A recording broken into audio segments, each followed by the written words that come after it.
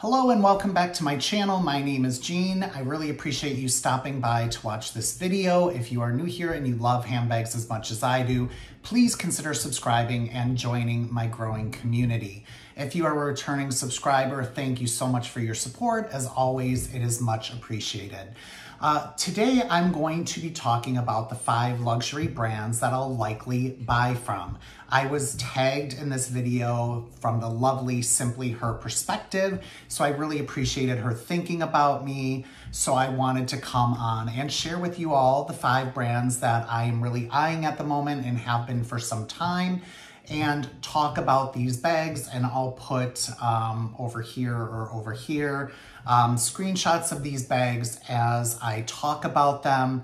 I'm also going to tag a few other YouTubers I love because I would love to see what's on their radar as well. So David over at David's Closet, Candy from Candy Sweet Love for LV, Sarah at Luxe Lover Sarah, Amy Michelle Luxury, Erin from Handbag Housewife, and Rakita from Rakita's Closet because she is hilarious. Her recent video about Louis Vuitton customers, honestly, I was rolling on the floor laughing. She is lovely. She is hysterical. So do check out her channel. And then lastly, I got to throw a mention over to the wonderful Dale at Dale's Addiction. She did a video similar to this not too long ago. So I doubt she will participate in this tag, but she has been so supportive of me and my channel and my handbag journey, and she is wonderful. So I have to mention her at every opportunity.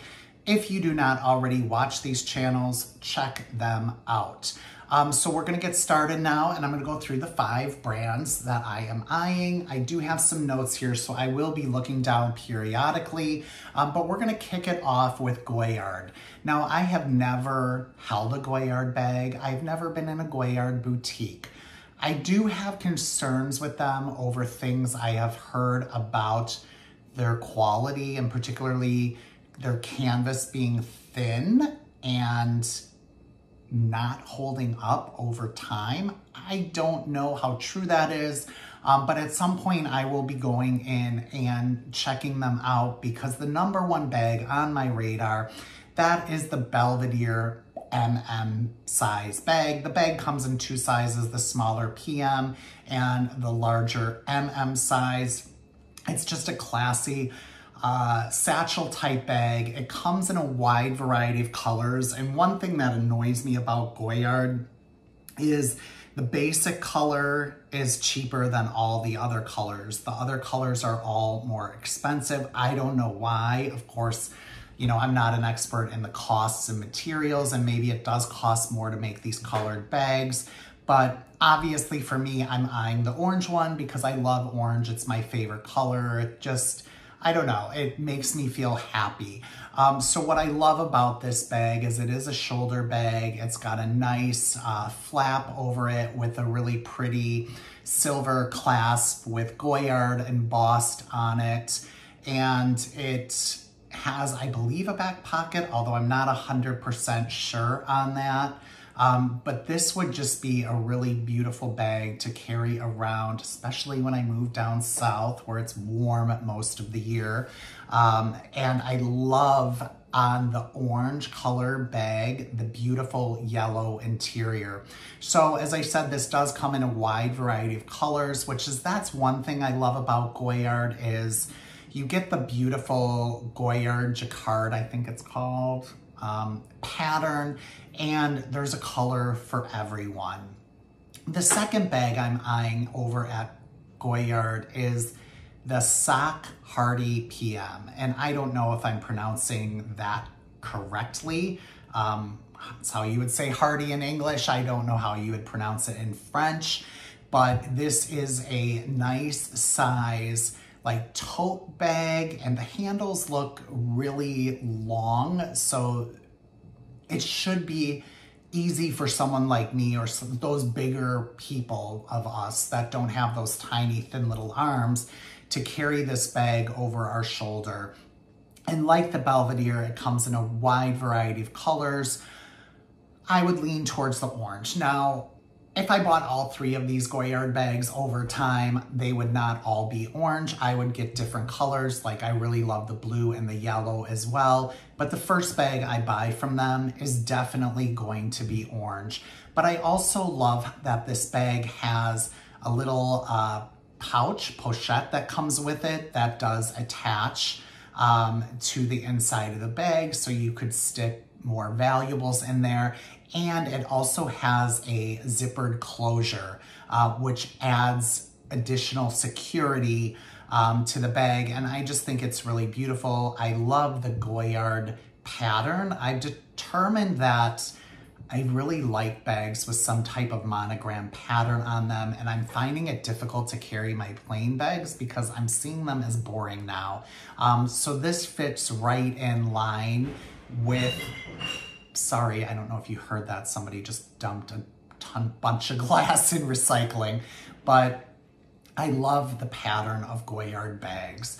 The third one I am considering, it's called the Sac Vendôme PM size, and this bag, it reminds me of the Louis Vuitton Alma. Again, comes in a bunch of colors. It has a very similar shape and profile to the Vuitton Alma bag.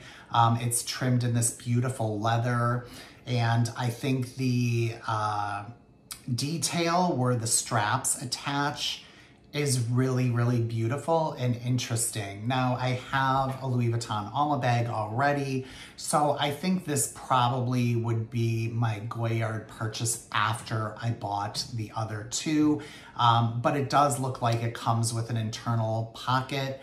I cannot tell if it comes with a shoulder strap or not. I guess I maybe should have scrolled down on the website, but it doesn't appear to me that it does, because I don't see anywhere you can attach it, but I've become more accustomed to carry top handle bags. The next brand I'm considering, and I'm considering this brand because I want a brand that's less flashy, that if somebody sees, they're not gonna be like, oh, it's Louis Vuitton, Gucci, Goyard, Dior, whatever.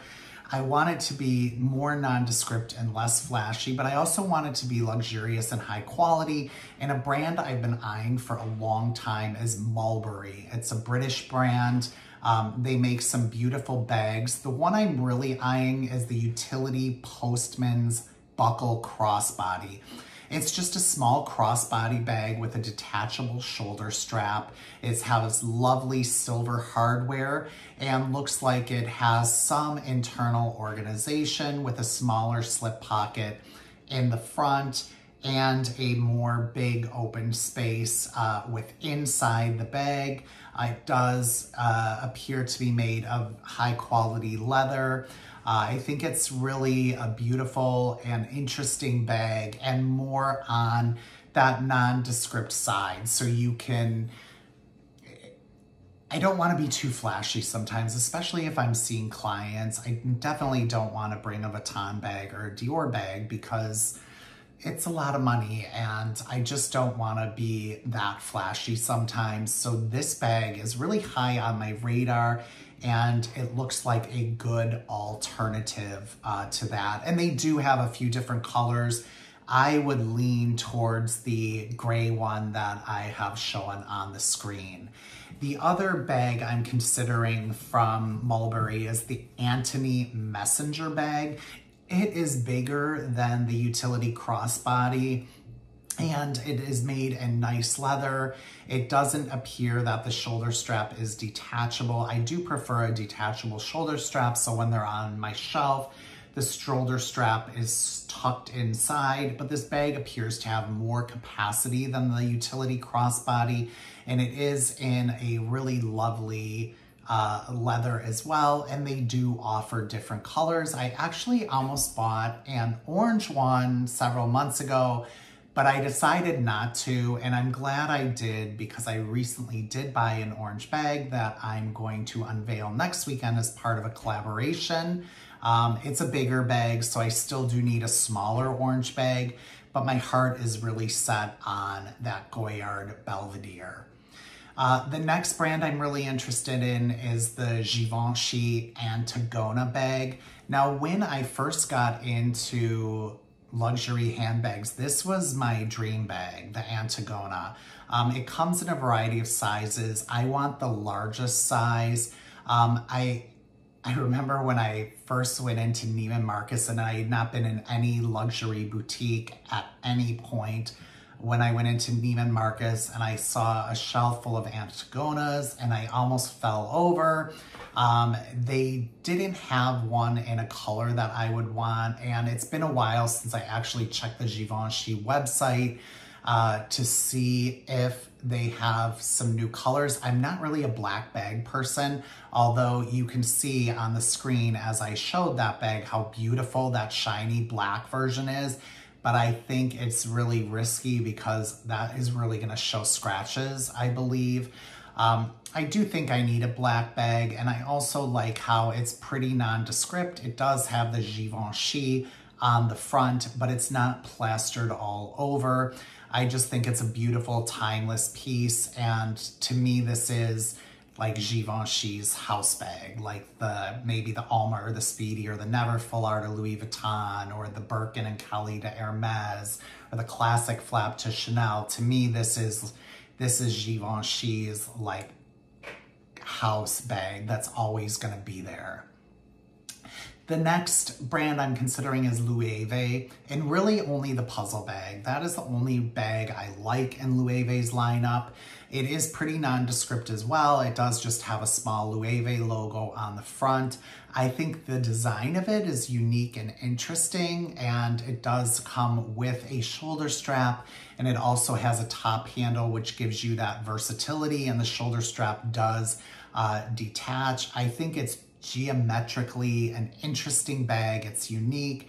It's unlike any other bag. Of course, it's beautiful and high quality. It's got a nice zipper closure and some internal storage. So this could just make for a really beautiful everyday bag. The next brand and the last brand I'm going to talk about is Longchamp. Now, I am considering getting a Le Pliage, but I'm not talking about that bag today because the bag I'm really interested at from Longchamp is the Box Trot bag. It's just a nice shoulder bag, and it has the beautiful jockey logo as the clasp. It does have a little bit of internal organization with a little slip pocket there, as well as a interior space for everything else, and then it has a nice shoulder strap. It does come in a few different colors and a few different varieties. For me, I would get the medium size. I think it's just beautiful, and at $720, I mean, that's still a lot of money, but for a well-known high, what am I trying to say? Like, I was gonna say high octane, like that's not the right word, but a highly visible luxury brand that everyone knows. Their bag prices are really, really reasonable, and I believe they are as high of quality as any other luxury brand. Their prices are just lower, and I think the Box Trot is a really cool bag, and it's also a more nondescript bag. So there you have it, the 5 brands that I am currently considering. I would love to hear your thoughts below, and I would love for any of you to ride this tag that I haven't mentioned. And I hope you all have a wonderful weekend. Thank you, and I will see you in a week.